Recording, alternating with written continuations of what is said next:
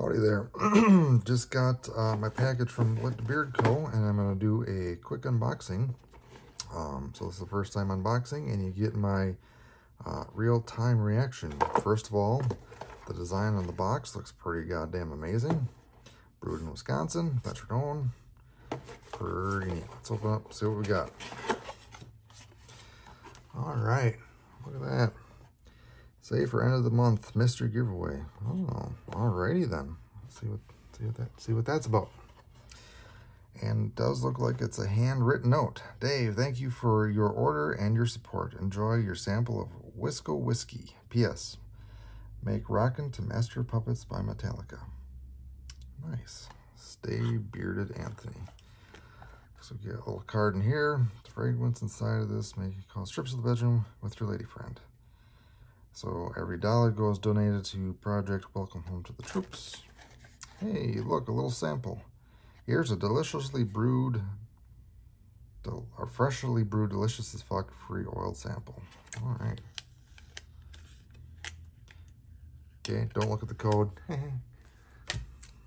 this tape off. And I've never smelled this before, and we'll see what it smells like. Smells what it sounds like. It's definitely that lemony zest to it. And now for the main attraction, I got one of their most popular beard oils that they have, Beard Co. WISCO Whiskey. So that beard oil is in the package. What else we got in here? A little eyedropper for the beard oil. Sticker, flock razors, nice, stick that somewhere, and that is all we got.